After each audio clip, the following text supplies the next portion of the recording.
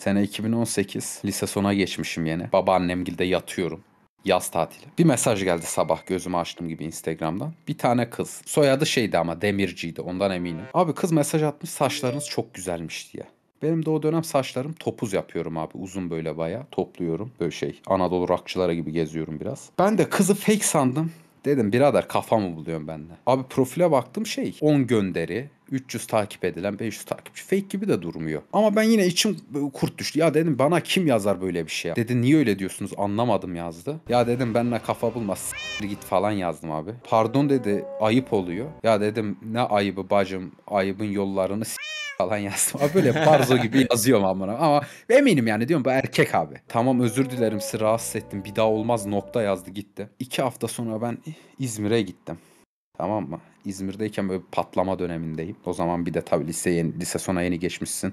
Hormonlar falan. Vücudumun böyle her yeri testosteron fışkırıyor. Klozette otururken mesajlar duruyor. Girdim baktım profile. Abi kız İzmir'de yaşıyormuş. Abi ben buna bir daha mesaj attım.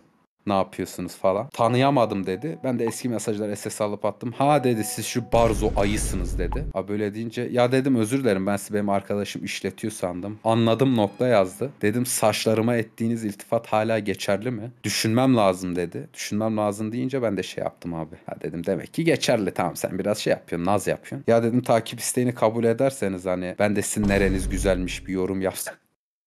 Aynen böyle yazdım. Abi neyse kabul etti. Abi profile girdim. Ulan taş gibi abi kız. Benden 3 yaş büyük ama o zaman. Ben de şimdi demek istemiyorum ben senden 3 yaş küçüğüm diye ki hiç sırıtmıyorum abi zaten. Boy 1.90, vücut böyle yapılı cüsseli bir şeyim. 86-90 kilo falanım. Hiç böyle sakal falan var. Saçlar da uzun ya. Hiç küçük durmuyorum. Dedim neresindesiniz İzmir'in? Abi Buca dedi. Oğlum benim teyzemler de Buca'da oturuyor. Ulan iyice heyecanlandım tamam mı? Dedim okey abi. Dedim neler yapıyorsunuz falan. Çalışıyorum. İşte İstanbul'da bir iş ayarladım. Oraya gideceğim falan. Ne zaman? İşte haftaya falan gitmeden görüşelim olur. Bana dedi ki ben yazlığa gideceğim benle gelir misin? Ben de şeyi düşünüyorum. Abi şimdi 18 yaşındasın. Çalışmıyorsun. Lise sona geçmişsin. Paran yok falan. Şimdi şey diyeceğim diyemiyorum. Ya sen ısmarlıyorsan varım diyeceğim diyemiyorum ama bunu nasıl kibar söyleyeceğimi bilmiyorum. Abi neyime güveniyorsam götüme don alacak param yok dedim evet gelirim. İşte 2 gün sonra buluştuk. Abi kız 1.70-75 boylarında. Ben yalan atıyor sandım. Gerçekten boyu uzunmuş. İnanılmaz böyle güzel bir kız. Ben hala şeyi sorguluyorum. Bende ne var bu? Niye bana bakıyor? Ben anlamıyorum hala. Neyse abi oturduk. Kız bir sürü şey anlatıyor bana. Böyle işte ben şunu yaptım, şunu ettim. Ben de abi inanılmaz irite olurum böyle şeylerden. Hani bir kız abi bana kendiyle alakalı saçma sapan şeyler anlattın. Ya babam da şunu yaptı. Biz de buraya gideceğiz. Ya şunu ettim. İnanılmaz gıcık oluyorum abi böyle. Oturuyorum dinliyorum abi kızı. Okey abi ne dersin? Tamam diyorum. Kız böyle bir yanaşmaya başladı. Sulanıyor. Öpüşeceğiz hani. Anlattı devam etti. Dedi sen neler yapıyorsun? Allah benim belamı vermesin bu konuda. Ben abi böyle kötü elektrik aldım. Öyle samimi bulmadığımda insanlara çok salakça şeyler söylüyorum. Yani birazdan anlatacağım gibi. Dedim ki hiç ben de öyle dedim. Annemle yaşıyorum diye girdim lafa. Böyle dedim Diyarbakır'da yaşıyoruz. -1 abi annemle yaşıyorum. Diyarbakır'da yaşıyoruz. -1 gitti buradan. Sonra şey dedim. Ya dedim ben lise 2'de sünnet oldum aslında. Yani 3-4 yıl oluyor falan. Çok olmadı. Böyle şaşırdı, tepki veremedi.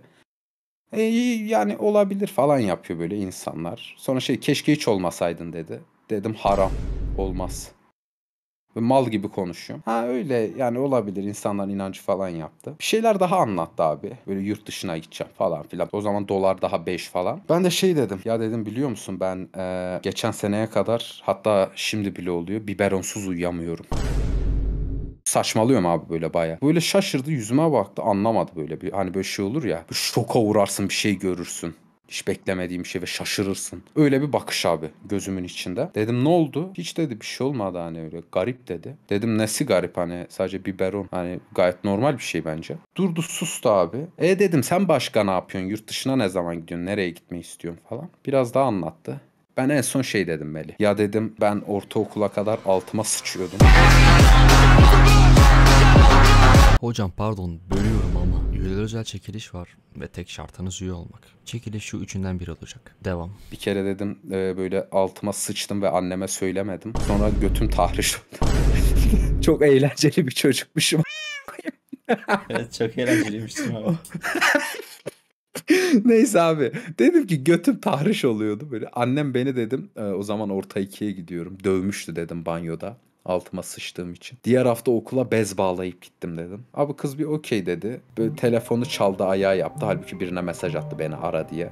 Yani biz daha az zekiymişiz gibi kendisinden. Aradı dedi benim bir gitmem lazım ya sonra konuşuruz yaptı abi. Okey dedim hani kendine iyi bak görüşürüz. Hesabı da bana bıraktı o çocuğu. Allah'tan o zamanlar $5 falan çok koymuyor böyle. Şeydi abi 2 Ice Tea'ye 30 lira vermiştim o zaman. Akşam oldu falan dedim mesaj atayım engellemiş her yerde. Mesaj atamadım abi. Sonra rahatladım. Hayatımda böyle şeyi fark ettim. Ne zaman böyle biriyle tanışıp elektrik almasam hep böyle salak salak şeyler anlatıyorum. Şey diyorum mesela. Ben üniversite sınavında altıma işemiştim. Sınavdan atıldım ilk sene. Ben böyle salak salak şeyler anlatıyorum abi.